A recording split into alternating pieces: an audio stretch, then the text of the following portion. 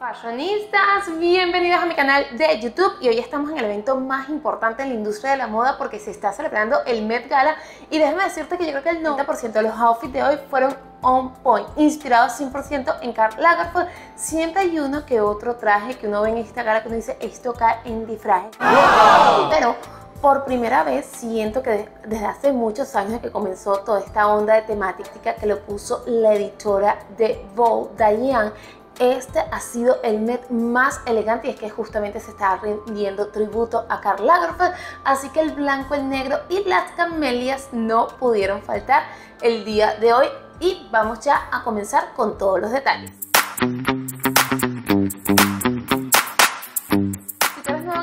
Y todavía no me conoces, me presento. Yo soy Katherine, conocida en redes sociales como Kat la Fashionista. Soy asesora de imagen certificada y especialista de moda y lujo. Importante, si te gusta este video, darle like y al final de este video y abajo te estoy dejando qué es el Met Gala si tú eres nuevo en esta onda del Met. Ahí te lo explico y también qué íbamos a esperar este año Met Gala 2023. Así, comencemos ya con el Fashion Police. Tenemos que comenzar con la reina de este show, que es Anna Wintour. Sabíamos que iba a ir de Chanel, pero me sorprendió que no fue con un Chanel vintage, sino más bien fue con un traje Spring Summer Haute Couture. Por supuesto, aquí presta porque, chicas, eso nada que ver. Aquí todo era Haute Couture. Ella fue con este Spring Summer 2023. Usó el vestido más bien como una chaqueta, abajo tenía un vestido blanco. Estaba linda, pero no tenía ese toque de Karl, porque yo sí me esperaba a ella con unos outfits más bien con este estilo, que ella ya ha usado vestidos de Karl Lagerfeld por Chanel, así que eso me sorprendió un poco. En esta gala siempre hay anfitriones y este año teníamos a Penélope Cruz y a Dua Lipa. Ambas usaron un traje de novia porque si algo tiene la casa Chanel son sus trajes de novia característicos. La pasarela Haute Couture termina con un traje de novia, así que era clave que ellas fueran con este traje de novia para llamar muchísimo más la atención que el resto de los invitados. Comienzo con Dua Lipa, que tiene este collar de diamante que imposible no verla cuando llegara, y era más que por el traje, por este diamante, la verdad. Con el vestido que me encantó, es un Fall Winter de novia justamente de Chanel, creado por Karl Lagerfeld, que usó Cindy Crawford en ese año. La pasarela Fall Winter 92. Me encantó cómo le quedaba. Y este collar, chicas, que yo cuando lo vi inmediatamente me acordé de Lady Gaga y el diamante amarillo, porque ella tenía el diamante blanco y es de la casa Tiffany. Hace además unos días Tiffany también abrió en la ciudad de Nueva York su tienda remodelada, así que tenía que decir hello presente. Dua Lipa estaba la verdad impecable, me encantó, a pesar que no estaba muy arreglada en cuanto al cabello o al maquillaje, estaba sumamente linda. Y aquí la tengo con Penélope Cruz, que Penélope Cruz parecía acá la mamá de ella acomodándola. Penélope Cruz también se fue de novia, pero con un vestido Spring Summer de 1998. Estaba espectacular Penélope Cruz y me encantó porque le preguntaron a Penélope que qué recordaba de Karl, que cuando lo había conocido, y ella lo conoció en 1999 y ese año él le pidió para que fuera una chica Chanel y se hicieron grandes amigos. Estaban sumamente lindas las dos. Vamos con Nicole Kidman, que fue de las primeritas que llegó a esta alfombra roja y yo cuando la vi dije, está bonita, simple, normal, tampoco guau, porque siento que estos cabellos a ella en la cara, terrible, o sea, no hace que el vestido luzca, no hace que el vestido se vea guau, pero cuando la entrevistan y le preguntan de dónde es tu outfit, ella dice que ese fue el mismo outfit que llevó en el microfilm que hizo para Karl Lagerfeld y Chanel en el 2004. El vestido que ella usó en ese momento y el vestido que está usando ahorita son los mismos. Lo que hicieron fue quitarle, recortarle un poco la cola que tenía, que era larguísima, pero me gustó muchísimo porque para ella ese fue un momento memorable y ese momento lo trajo acá justamente para hacer honor a Karl Lagerfeld y la mayoría que hizo fue eso, hacer honor a Karl Lagerfeld. Por eso que digo que esta pasarela, que esta alfombra beige fue de lo más bonita porque muy pocos trajes cayeron en lo ridículo o en lo disfraz. Pasemos con las Kardashian, que se decían que no iban a estar en esta alfombra roja. A mí eso me extrañó. No estaba todo el clan Kardashian, no estaba ni Kourtney, ni Khloe, ni mamá Kardashian, sino fue Kim, Kendall y Kylie. Y bueno, y Kendall acompañada de de Benito, de Bad Bunny, que ya vamos a hablar de él. Comencemos con Kim Kardashian, que fue con este traje cubierta de perlas. Y cuando la entrevistan, que eso fue algo que me gustó, que cuando los entrevistadores les preguntaban en qué te inspiraste para lucir ese outfit que tiene que ver con Karl Lagerfeld, Kim dijo algo que es clave: las perlas son características no solamente de la casa Chanel, sino de Karl Lagerfeld, así que ella se fue por este traje de la casa Schiaparelli. Pero si yo pienso en Schiaparelli y pienso en la casa Chanel, que al final Karl era el director creativo de esta casa francesa, Coco Chanel y Elsa Schiaparelli eran archienemigas, o sea, se tenían un odio, una pelea terrible, y al final Kim Kardashian fue vestida de Schiaparelli. Ahí hay un fallo, pero me gustó lo de las perlas, Kim. La verdad es que eso sí se aplaude. Por acá tengo a Kendall Jenner. Kendall, terrible. Fue vestida de Marc Jacobs. No entiendo qué tiene que ver. Este traje, la parte de arriba sí me gusta, negra como una camisa muy Karl Lagerfeld, pero que tiene que ver las nalgas al aire. Kendall fue con este body, nalgas al aire, una capa que caía. Creo que Karl acá le estaba dando algo cuando vio a esta niña, o sea, eso no tiene nada que ver con él, y la idea era homenajearlo. Y algo que me hizo mucho ruido fue que sus modelos, Gigi, Kendall, Bella Hadid, no estaban vestidas de Chanel, de trajes vintage, porque las grandes modelos sí usaron Chanel vintage. No sé si es que no les dieron acceso, y yo creo que es eso, no les dieron permiso, creo yo, pero Kendall fue fatal con estas nalgas al aire.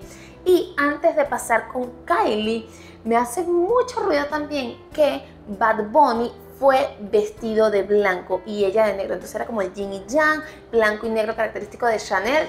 No sé qué piensas tú, pero yo creo que 100% se pusieron de acuerdo. Ya van a ver a Bad Bunny, bueno, te lo estoy dejando cada una vez para chequearlo. Eran casi iguales.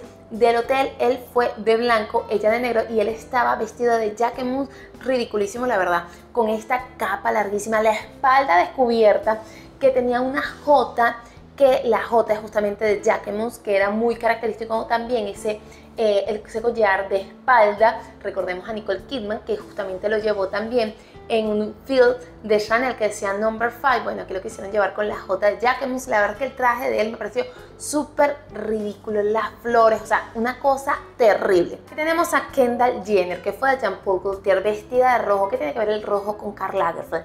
Muy pocas veces Karl hizo trajes en rojo, y cuando hacía rojo no era un sello característico. De hecho, ya salió del hotel con el vestido envuelto encima, porque el vestido se convierte en una capa. Entonces más bien parece como una capa de baño, de dormir, que ella tiene, y cuando se quita la capa es que se ve todo el vestido, y esta capa es la que cae acá, o más bien una capa, es como una especie de bata que ella tenía, y cuando se quita la bata es que cae de esta manera, que termina como una capa. O sea, el vestido sí estaba sumamente bonito. No sé si te había dicho que era de Jean Paul Gaultier, bueno, pero que tiene que ver el rojo, así que eso por ahí, esa onda de ella, esa temática, no me gustó para nada. Quiero que tú también me dejes saber en los comentarios qué te están pareciendo estos outfits, porque la idea de este video, hacer Fashion Police, es que yo te dé mi opinión y tú también me comentes si te están gustando o no estos looks. Por acá tengo a Giselle, que fue vestida espectacular. Ella estaba feliz en la alfombra roja. Fue con este traje Haute Couture de Chanel, creado por Karl Lagerfeld, Spring Summer 2007, muy de novia. O sea, las grandes modelos se fueron con ese toque de novia de Karl. Le preguntaron que cuándo fue la última vez que vio a Karl Lagerfeld, y ella dijo en Cuba, justamente en esa pasarela que hizo del 2016, y Karl fallece en el 2019. Te tengo que decir que Giselle estaba bella, y me gustó muchísimo que ellas estaban buscando esos vestidos icónicos de Karl, con el que ellas se sintieron identificadas, independientemente que lo usaron o no, porque este fue un vestido que ella nunca llegó a usar, pero fue de sus favoritos de Karl Lagerfeld. Acá tenemos a Naomi Campbell. Naomi sí dijo: yo no me voy a ir de novia. Fue la única que apostó por color de las colecciones de Karl Lagerfeld. Fue con esta Haute Couture Spring Summer 2010. Siento que se veía sumamente linda. De hecho, parece una diosa griega en color pink. Y el color pink, chica, va a estar en tendencia este año por la película Barbie, que acá tenemos a Margot.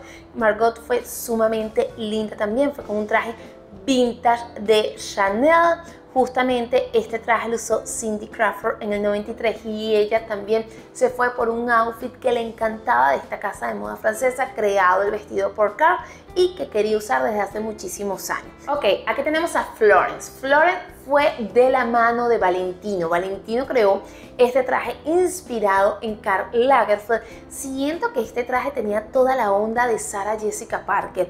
Yo no vi a Sarah Jessica Parker en la alfombra roja, pero siento que este era un vestido que decía Sarah Jessica Parker por todas partes. No sé por qué no lo llevó ella. Aquí tenemos a Rita Ora. Miren estas uñas. Yo quiero saber qué pensó Anna Wintour cuando la vio. ¿Cómo iba a comer esta niña? Siento que honestamente estas uñas caían en lo ordinario. No sé qué estaría pensando Carl. Carl era muy elegante, todas unas líneas muy limpias a la hora de vestir. ¿Qué estaría pensando de estos accesorios que se puso Rita en las uñas? Yo siento que esto fue de lo peor, súper ordinario. Michael Kors estuvo presente en la noche de hoy, no solamente él, sino varias chicas vistieron diseños de Michael Kors inspirados en Karl Lagerfeld, pero comenzamos con Michael Kors, que fue con su traje negro, sus gafas, y le preguntaron que qué recordaba él de Karl Lagerfeld, porque al final todos estos diseñadores se conocieron. Yo una anécdota que me encantó, que Karl una vez le preguntó que por qué él estaba tan bronceado, que cómo hacía. Michael le dijo que él todos los días salía a correr y bueno, le pegaba el sol de la ciudad de Nueva York en el Central Park, y Carl dijo, claro, yo eso no lo hago. Así es que fueron vestidas de Michael Kors. Tenemos a Vanessa Hudson. Me encantó este traje blanco y negro y con estas especies de camelia, que a pesar que las camelias eran claves dentro de la casa Chanel, si no sabes por qué eran tan importantes las camelias, yo te hice un artículo en mi blog, que abajo te lo estoy dejando. Las camelias al final formaban parte también de la esencia de Karl Lagerfeld, así que este vestido siento que tenía toda la onda de Karl Lagerfeld, me encantó. Acá tenemos a Lea Michele, también vestida de Michael Kors, pero no tanto con la onda de las camelias ni del blanco y negro. Honestamente me gustó, pero no fue un outfit que me encantó. Me gustó más el de Vanessa Hudson, pero me encantó este cabello corto con flequillo. Tommy Hilfiger me encantó. Él fue con un traje que hizo especialmente para esta gala, pero la tela era una tela vintage tweed de Chanel. Sí, increíble. Y la camisa fue una camisa que precisamente le había regalado Karl Lagerfeld. Y la esposa de Tommy Hilfiger fue con este vestido creado por Tommy Hilfiger, pero inspirado en Karl Lagerfeld. Por eso es que tiene el blanco, las perlas y bueno, el azul marino oscuro, que es clave de Tommy. Entonces me gustó muchísimo porque este vestido sí decía Tommy Hilfiger, pero de la mano de Karl Lagerfeld. Me encanta. Este outfit me encantó, de Anna Hathaway, creado por Versace justamente para esta pasarela, para esta alfombra beige, porque tenía tweed clave de Chanel, tenía perlas, tenía acá en el área del seno esta especie de camelia, pero tenía todos estos broches característicos de esta casa de moda italiana. O sea, este outfit me encantó y ella tenía una camelia en el cabello. Se decía que el gato de Karl Lagerfeld, Chupete, iba a estar en la alfombra roja y yo creo que se referían al outfit de Jared Leto. El gato nunca entró a la alfombra roja y realmente me parecía como que ponerlo en tensión. El que sí estuvo disfrazado de gato, Chupete, el outfit me fascinó, la verdad, fue Jared Leto. Este fue el outfit y a mitad de la alfombra beige se quitó lo que era la cabeza. De verdad que este outfit me fascinó. Jared Leto siempre anda como que con una cabeza en estas alfombras rojas. Esta fue de años anteriores y míralo acá. Cara de Lavigne. Fue 100% Karl Lagerfeld. Ella la entrevistaron y dijo que este cabello se lo puso platinado en honor a Karl Lagerfeld. Fue con los guantes característicos de él. Camisa blanca precisamente de Karl Lagerfeld, la que tenía la K y la L. Y estas botas que lo que quería disimular en esos pantalones pitillos de Karl. Siento que era un outfit súper femenino, pero con toda la onda de Karl Lagerfeld. De hecho, tenía hasta los lentes. A mí este outfit me encantó, fue uno de mis favoritos. Un look que me decepcionó un montón fue el de J.Lo. Fue vestida de Ralph Lauren. Estaba linda, pero siento que no tenía esa onda de Karl Lagerfeld. Me esperaba un poco más de elegancia. Sí siento que hacían falta las perlas. No entiendo este espacio acá. Siento que ni siquiera es característico de la casa Ralph Lauren. No sé qué piensan ustedes. Espero que te haya gustado este Fashion Police. Cuéntame qué outfit te gustó más. ¿Cuál fue ese outfit que tú dices de terror? Si estás como yo con este de Mary Jane o incluso también a Kendall. Por favor, ese outfit fue terrorífico, o el de Bad Bunny. Espero que te haya gustado este Fashion Police. Te envío un beso, nos vemos otro día por acá. Bye bye.